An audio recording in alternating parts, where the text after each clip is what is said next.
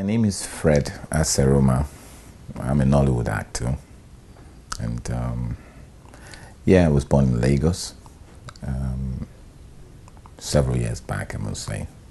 I grew up in Lagos, schooled in Lagos, got a BSc in chemistry from University of Lagos, and I've been an actor for almost 20 years, and it's been quite exciting for me. I've delved into other things in the course of all that. I'm a massage therapist. All my life, because I've got so much empathy for people, I've been in the business of entertainment, making people happy, and most recently, I take stress off people, distress people with my work as a massage therapist. But I'm still an actor. I'm now a producer with a couple of works coming out soon. At some point, I did a little bit of modeling. I was hot then, I was known mainly as, a model on the screen. But at some point, I felt it was something that I could just do easily and do better. And I'm someone who loves challenges. So one day I heard about an audition, and Dolly Hunachukwu then was doing her very, very first job, starring the likes of Emeka Ike and Emeka Inyocha. And I just walked up to her a day after the auditions, and I said, look, I missed it, and I feel I could do it. And she auditioned me, and right on the spot, she gave me, a support lead role, and that was it. There was no looking back after that, because that was the movie Amaka Igwe saw me in, and she cast me for that role in To Live Again. And by my second movie, professionally, I was adjudged the best upcoming actor in Nigeria at Thema Awards. Sacred Tradition. That was my first epic, and at first I didn't know it was going to be an epic because I didn't get to see the script before I went on set. It all happened so quickly, and then suddenly I found myself heading towards the bush, somewhere in Enugu on the day of shoot. And then somehow I thought it was the usual thing, go into posh houses, to record. But we stopped somewhere and we started heading, into the bushes on foot. And then I was like, what's going on here? And then when we got to some parts, there was an open space, and I saw that things were set up, for production. And then it dawned on me when the costumer came and said, Fred, you have to take off your clothes and let's dress you up the traditional way, the epic way. And then it dawned on me that, I was in for it. Remy just called me like 2 days before the production. It was like someone was supposed to take up the role, and then he couldn't do it because he had to do exams in school. And then he called me. I never met Remy just before then. And then we spoke on phone, and things worked out. And I flew to Enugu, and before I knew it, I was in the bushes, doing something I was actually avoiding to do. And then that was it. I started an epic. It was great. Great experience for me. It was a great team they had then, and I was very privileged to be part of that team. It wasn't a clique, as people would say then, I didn't belong to any clique, but I just let my work speak for me, and I was glad that they recognized my efforts and called me into the team, and that metamorphosed into several productions that I'm very proud of.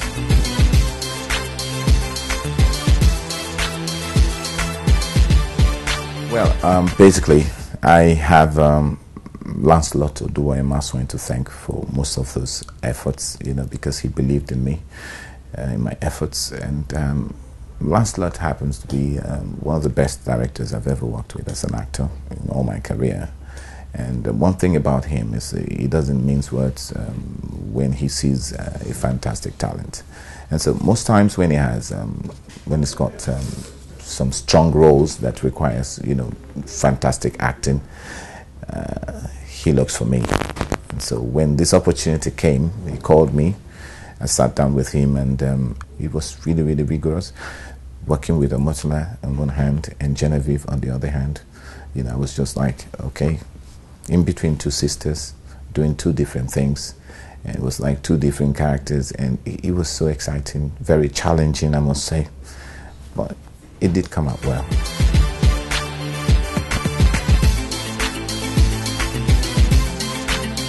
Then the Lagos chapter was actually the real Actors Guild, you know. I was the spokesman for the actors. It was a very exciting you know, responsibility, you know. And I lived up to expectations at that time until things started going the other way, you know. But you know how the industry is. Sometimes it works well, sometimes things just go wrong. There was a lot of crisis then, but I did my best, you know, to represent the actors, you know, and fight for, you know, a common front for the actors then. It's no longer news that things aren't the way it used to be. We would have loved, you know, to go back to those old days, you know, when competition was very rife. You know, when you're given a role in a movie, you have no choice but to give up your best, your very best. You know, we had great actors then. You know, I'm not saying that there are no good actors these days, but, you know, the structure wasn't, the structure now isn't the way it used to be. Things could be better, though, if there was a little bit of togetherness, you know, oneness. You know, these days you find out that everyone's just doing what they like. And I wish the association could be as compact as it used to be in those days, where we sort of had a common voice. You know, without a common voice, we can't get things done now.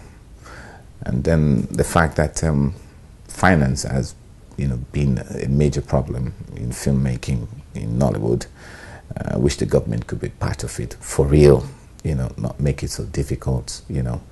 Then the marketers, like we used to call them then, you know, put in a lot of money and monetize the industry. And I mean, today you can compare, you know, the kind of works that, you know, people churn out these days to those ones of the past, and you see a huge difference, you know, that things aren't really the way they used to be.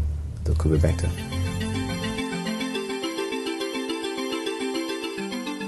First of all, we need money. The industry needs to be remonetized adequately, because things are moving up, you know, and you know, you want to see good productions, you want to see fantastic movies that could compete with, you know, Hollywood, Bollywood. The real thing is money. If we've got the financial backup, either from government or, you know, well-meaning private organizations, we should do well. And then we should, you know, set the standards. Because without a good standard, we'll be just wasting our time. You know, I've seen a lot of, you know, wishy-washy movies around, and it's all been a celebration of mediocrity. That should stop. We should be able to research before we write stories. We should be able to script adequately and let the story have a, you know, a sensible direction. Okay, we should be able to, you know, watch the language. You know, you don't shoot an English movie and you need to subtitle it in English for people to understand what the actors are saying. We need to work on, you know, issues of speech. We need, you know, to improve on the marketing angle. because it's not just all about spending so much money and efforts producing fantastic movies. We need to get them in the market there for producers to make money. Piracy, yes, has to be addressed. The issue of piracy has gone so terrible that we can hardly sell our jobs, and the cinemas will have to come to our aid. We want to make money, and the best way we can do that is moving the industry forward correctly and getting all the support. Well, from the Remiges, angle, I was known to, be paired up, with Chioma Chukwuka. I did quite a number of jobs with her. We kind of had, that chemistry, at that time. And I've worked with virtually all the known actors and actresses, and each one I enjoyed working with. So I do want to say, I enjoyed working with this one more than the other. And the directors, yeah, I've worked with so many other directors, but yeah, I'll single out Lancelot because he was someone who believed in my abilities and really gave me the opportunity.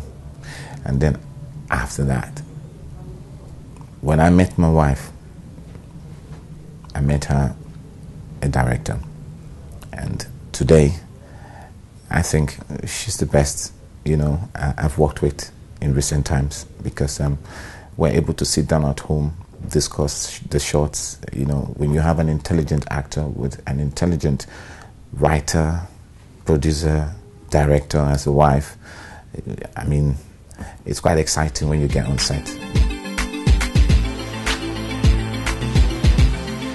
Was Mike a very boring husband to a wife who was so much anxious to do other things, and in Eating Mama, my wife TJ was the director. And it wasn't that she produced it, but she was called in to direct the movie, and that's part of what I've been saying, that she did quite a lot. There were artists who she impacted on that set, that came out really well, and it's no surprise today that they are on the nomination list, for Zafar Awards in different categories, so it was huge efforts. We're doing productions of ours now. We've finished work on My Chairman, and that's a Yoruba movie. It was 80% shot in Nigeria. It's star-studded. Most of the known, Yoruba artists were part of it. The likes of Dele Odule, Ayomogaji, Jibola Dabo, Pakasomo, and a host of others, and then 20% was shot here in the UK. And we're working on Man on Me, which is a fantastic Yoruba comedy. Everything is going to be shot here. To Live Again. To Live Again was a masterpiece by the late Maka Igwe. I'll never forget that movie because I was seriously drilled on that set, and I came out really, really smoking, And second would be Sister's Love. That was wonderful for me. And next would be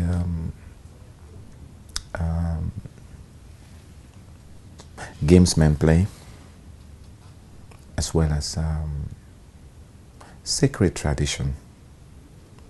That was my first epic movie. And then the fifth one, I can't really think of the fifth one now. So let's go with just the four for now.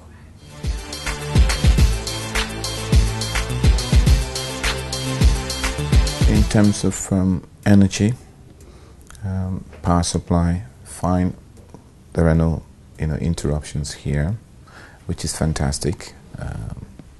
Well, we've got some fantastic locations in Nigeria, I must say. Location-wise, we have the best locations in Nigeria. Let me not take that away. But over here, we've got, we do find some nice ones, but, London houses are really so small. We can play with a lot of space, And then in terms of availability, artists' availability, it's quite poor here because, almost all the artists work. And so you have to wait for people to come back from work before you can go on set and all that. But back in Nigeria, everyone had the time to be on set the whole day, the whole week, for as long as it takes. But over here, the actors would tell you, look, I need to think of my work first before I can plan availability, and that slows productions down a lot over here. And then, well, the issue of finance, it's quite expensive here in the UK to do a quality production.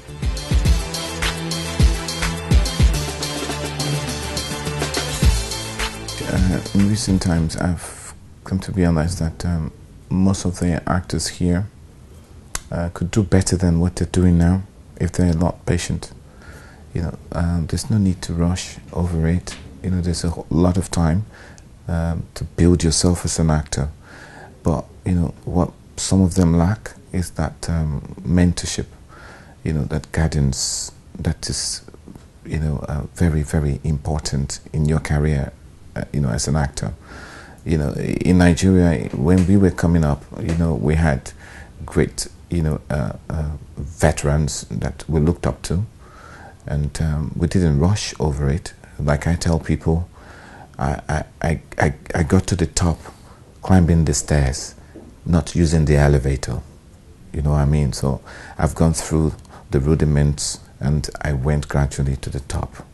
And that's why I am an evergreen. So if you want to be an evergreen actor, you need to be patient. You need to develop yourself.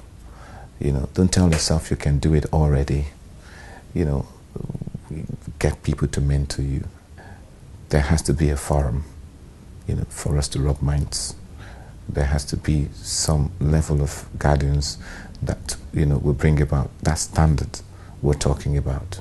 This is the diaspora. A lot of serious work is going on, in the British, black British movies, what have you have around. But, if you compare it to what I see these days, I think there's a lot of work to be done.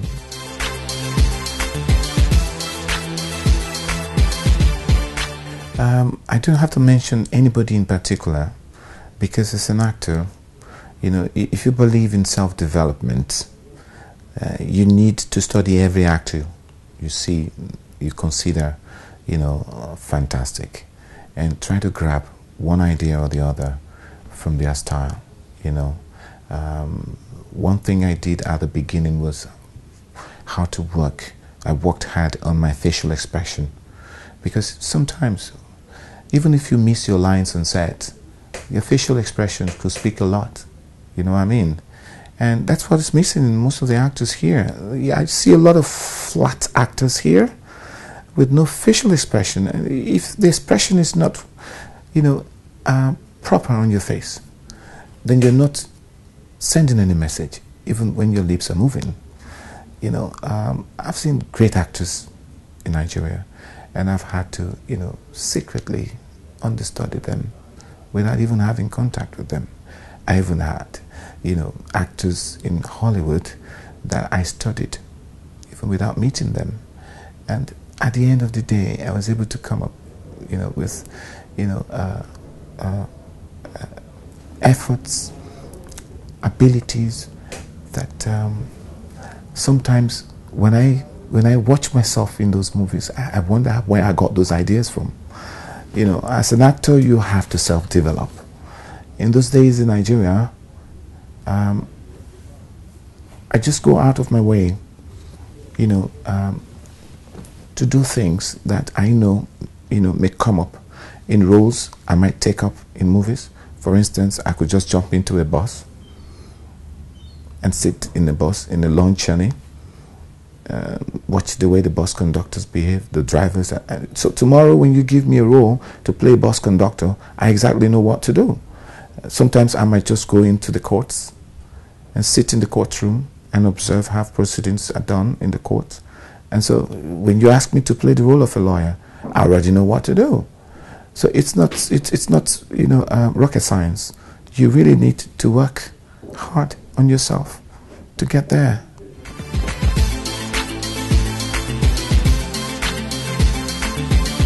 For producers, look, movie making is serious business. If you don't have money to make a movie, don't even go there. Don't waste your time. Don't waste people's times. And I tell you, you really have to have that passion for you to be part of it. If you're just doing it just for the sake of it, don't bother. And then for actors, yeah, I've seen quite, a couple of actors who have, they have the ability.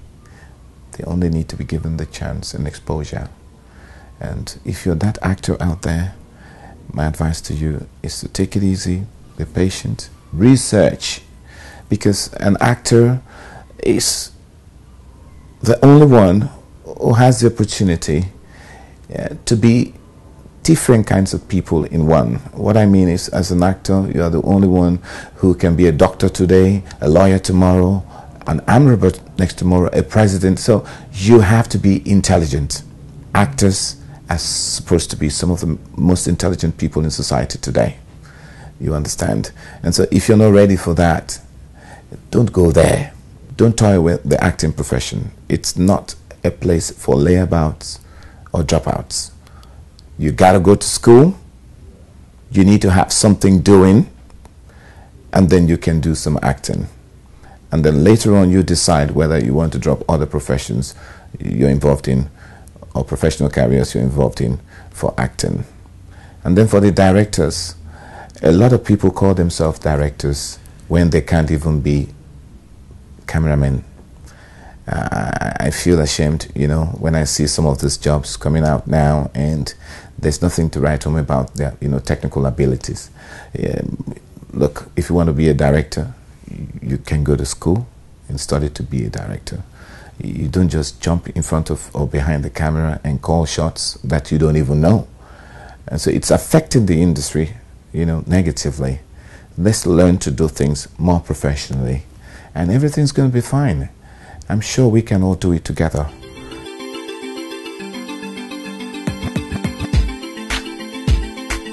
Well, Fred Aseroma, it's always at your reach. On Facebook, just type Fred Aseroma 2000 at yahoo.com. That's my Facebook name, address, and I'll be there. Write something on my wall, and then we'll take it off from there. I don't do too much of social media because I'm a little bit of a private person, you know what I mean? But if you want to see me, you can always see me. I'm not too far from you. And I want to say a big thank you to all those people who appreciate me out there. I don't know how to thank you more, but I'll just keep doing what I know how to do that makes you happy a lot more. So you'll be seeing more of Fred Aseroma out there.